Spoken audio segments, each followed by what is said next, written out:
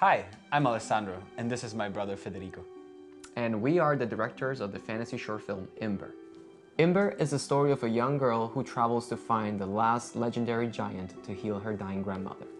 On her journey, she learns that the greatest challenge won't be to save her grandmother, but to befriend the giant who has the spirit of a young boy who doesn't want to leave his home. The girl, Imber, would be played by a talented 10-year-old actress named Sophia. But the giant is going to be CGI. And what's CGI, Freddie?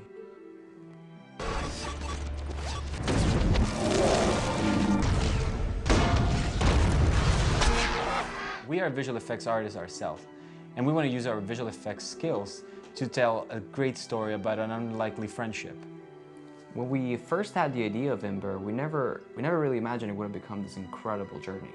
There's nothing really more gratifying than seeing all these people putting so much love and passion into the project. All the departments, the art department led by Espen, and the camera crew led by Roger, and the location manager with Lucy, and costumes with Michelle. There's visual effects. All these people put so much work into the project, and we're all striving to make Imber the best experience.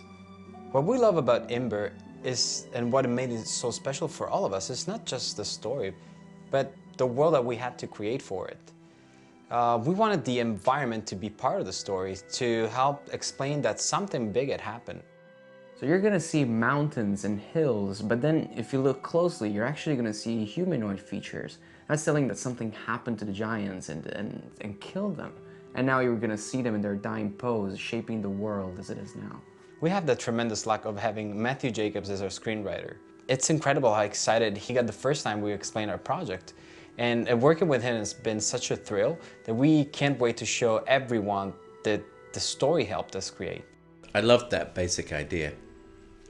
And I thought here is a chance for us to explore the idea of, can you move a mountain? What does it take for somebody to move mountains?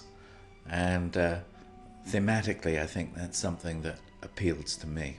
We're close to finish pre-production, and now we need your help. Because our producer, Ray, just said that if we want to do this in summer, we need funding. If you can, we greatly appreciate any contribution. And if you can't donate, just please share this campaign with your friends and family. We have some awesome perks lined up for you that we'd love to share with you, and we cannot wait to show you our magical world. Thank you. Thank you.